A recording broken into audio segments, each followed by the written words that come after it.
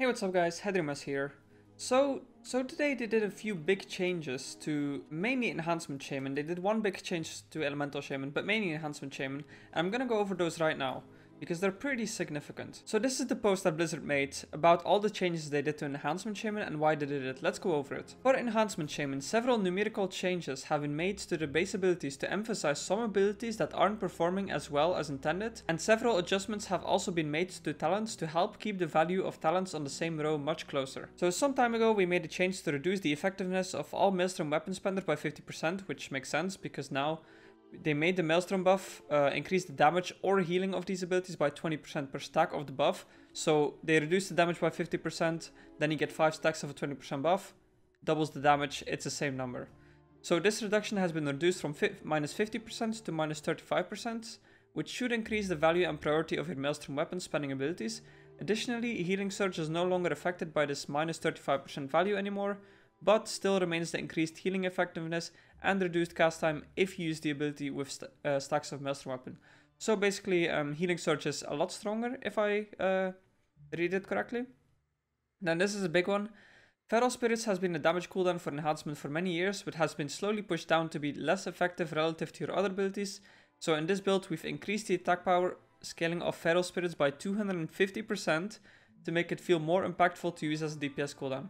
So what this means, if I understand correctly, is that the damage of the Feral Spirits, like the physical, the melee component, is gonna go up by 2.5 times. If I recall correctly, the initial scaling was 60% of the player's attack power for the wolves. So that means now it would be at 150% of the player's attack power. So I can't show you the difference with the old one, but if I pop it here and I attack with melee attacks as well, you see my Spirit Wolves is doing... Okay, I'm doing more because I get all these procs. Oh, actually, it counts it up. Okay, so here, by just auto-attacking, my Spirit Wolves are doing more DPS than I am. So that's a pretty good change, because it increases our burst. It doesn't... I don't know if it's enough, because we still have the issue where Elemental Spirits is pure RNG based. So I don't think it's enough. I think we need a bit more, but it's... You know, increasing the damage by 2.5 times is pretty significant overall, so I'm happy. Then, several talents have had some numeric tweaks, number tweaks. Forceful Winds, Wind Fury damage bonus per stack has been reduced from 50% to 35%. That's this talent, which stacks up to 5 times. So 5 times 50%, that was 250% increase, which was pretty strong. The reason why they nerfed it most likely is because they recently increased the damage of Wind Fury by a lot. Let's see if I can find it. Should be in the passives here. Well, this 222 physical damage if it procs, which it was, I think, even higher before, but then they nerfed it because people were using a legendary with it and it was just too bonkers. But basically, they buffed Wind Fury damage, they nerfed Forceful Winds. I think in the end, it probably comes out still better than the old Wind Fury weapon damage. But yeah, I don't think you have to look into this too much, because if you compare it to live right now, I think Wind Fury will do more damage still. Then Ice Strike damage has been increased by 75%. That's nice, because honestly Ice Strike felt so useless to me. So here it does 1358 damage. Storm Strike does 1494 damage. So now it actually feels like a button that's worth pressing, because before the button didn't really do much damage. It resets your shocks, but it wasn't enough to make it feel good. Basically, you would rather press anything else than Ice Strike and only use Ice Strike if you really had to in a lot of situations. So I think this is a good change.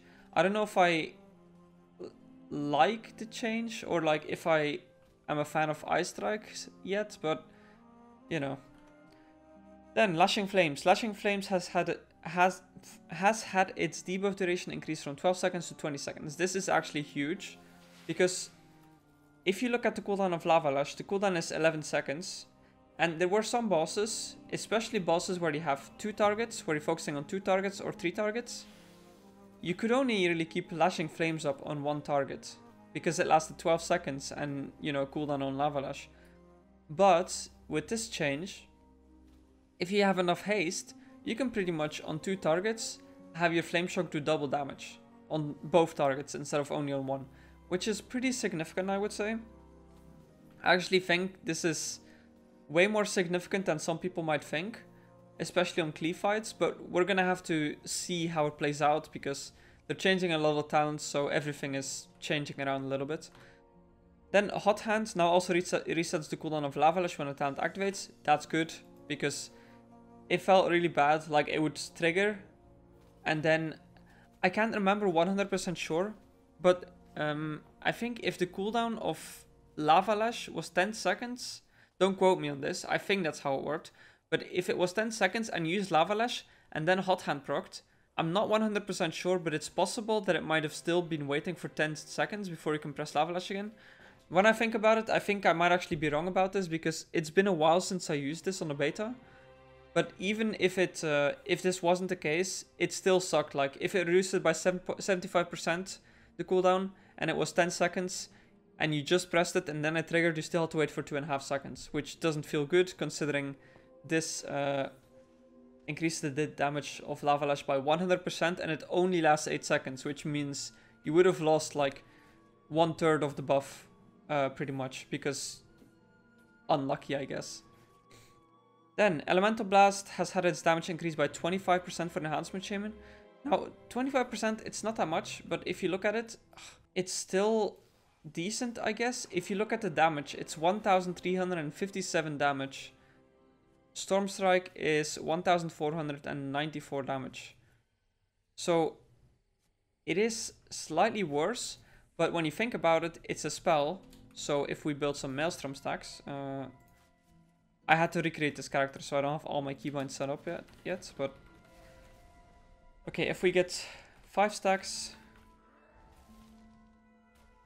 I don't know if that thing worked there, if it actually reset. I didn't pay attention.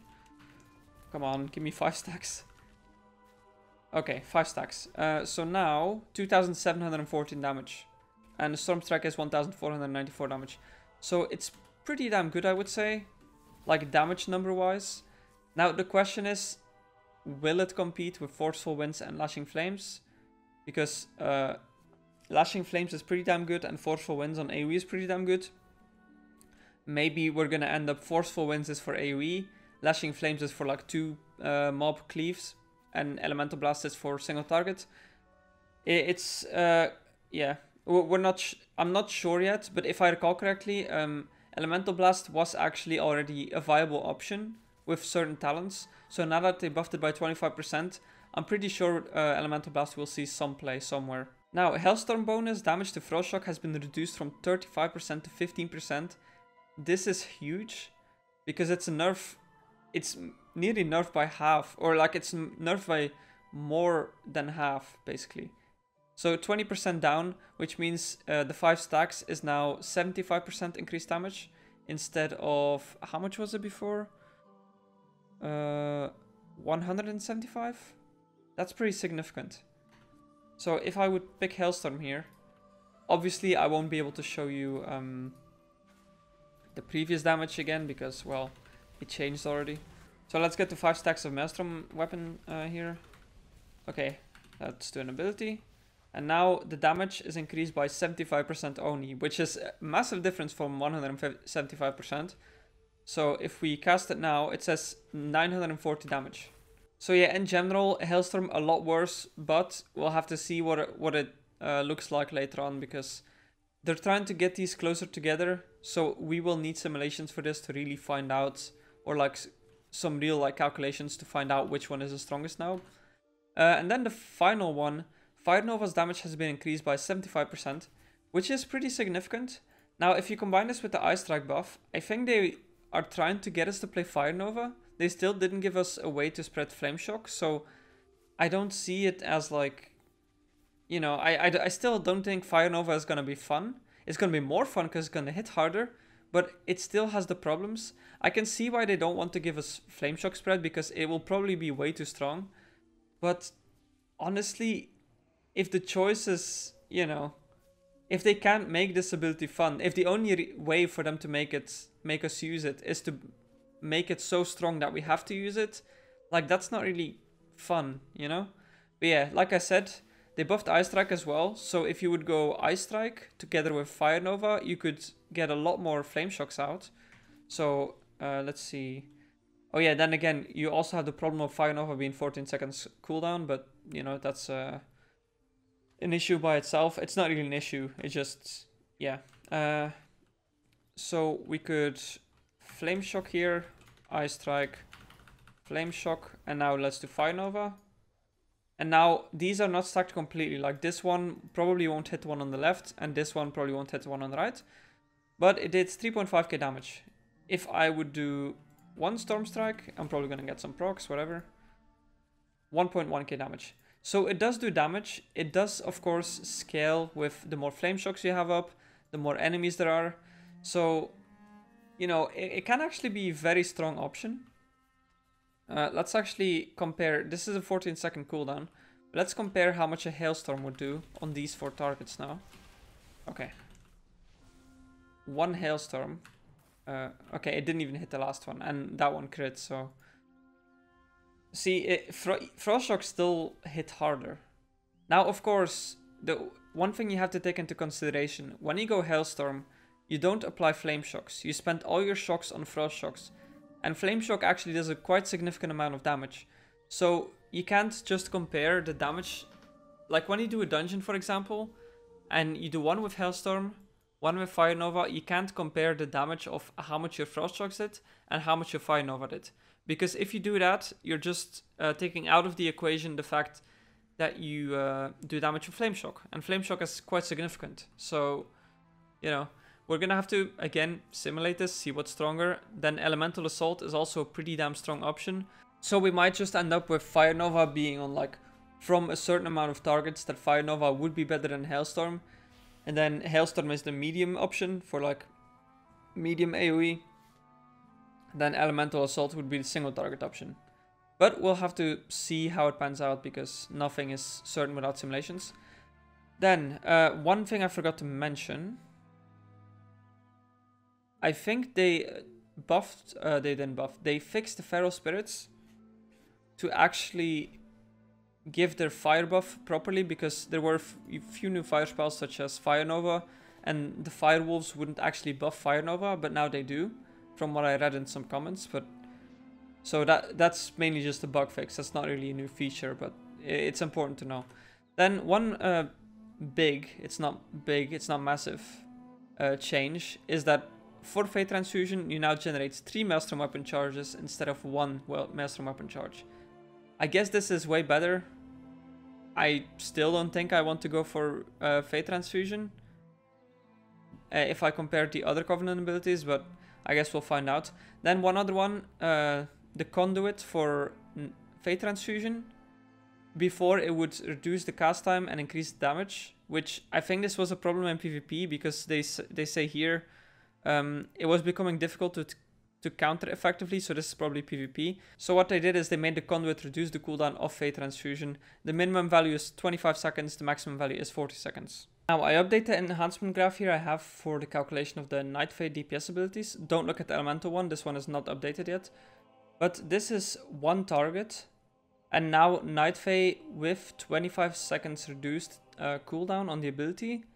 At 15% mastery, it actually pulls ahead of the Kyrian one with the Conduit. But if we go to 2 targets, let's see. If we go to 2 targets, both other abilities are better again than Night Fae.